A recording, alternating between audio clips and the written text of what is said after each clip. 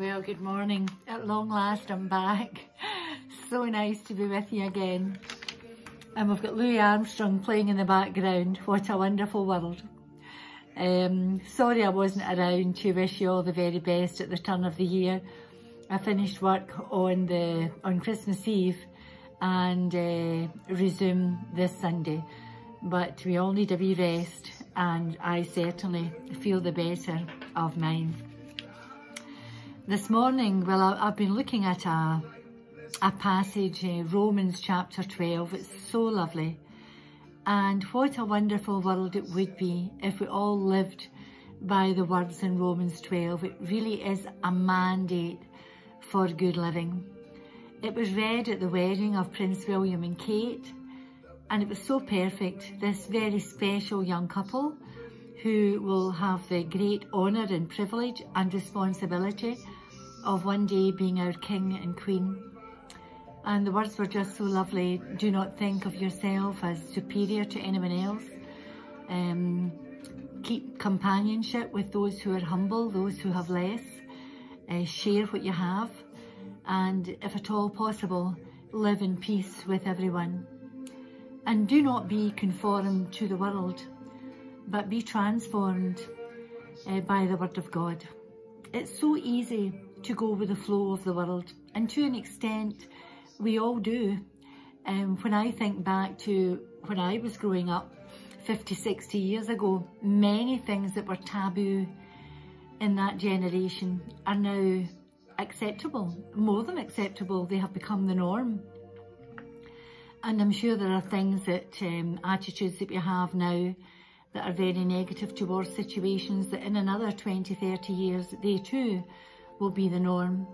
But just because something has become topical and popular doesn't mean to say that it's ideal. In fact, there's one wise saying that many a very high ideal has been lost on the altar of conformity. So what should we conform to for our well-being and for the well-being of the world? Well, if you would care to take time to read Romans chapter 12, there you have it, a wonderful mandate for living. And it's impossible to live in Christ and for him to live in us without being transformed. It's not always a transformation that can be seen in real time, a wee bit like a flower breaking through the warm soil of the spring. It happens, and just gradually they emerge and open up, but it can't be measured in real time. And in my experience, neither can a life lived in Christ, but transformation is taking place. It cannot fail to. So to be transformed means that we have to cleave to Christ as the grape clings to the vine, that his life may run in and through our own. God hopes that we will put our hand in his and go with him wherever he leads. We don't need to know where we're going. We all want to, but we don't need to. It's sufficient to know that God is leading and he has plans for us. It's written in Jeremiah chapter 29. I know the plans I have for you, says the Lord.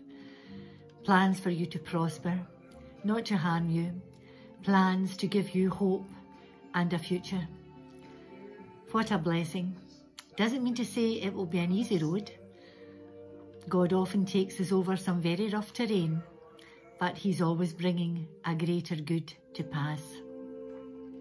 Another thing Paul does in his letter to the Romans chapter 12 is encourage us to use our gifts. Often we think we don't have any gifts. What can we give? We think of gifts as great skills and superior knowledge, but that's not what Paul means. You know, the greatest gifts are often the simplest gifts: an encouraging word, a warm smile, an open heart, an open home, an open hand. Just to include people and for people to know that in you or in I, they have a safe place, just as we would hope to find in a friend.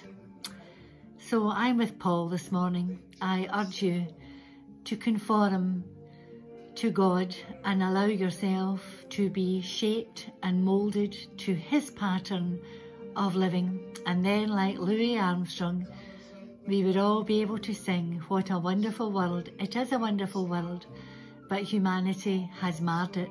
But it's never too late to be the change that we wish to see in the world. God bless. Bye.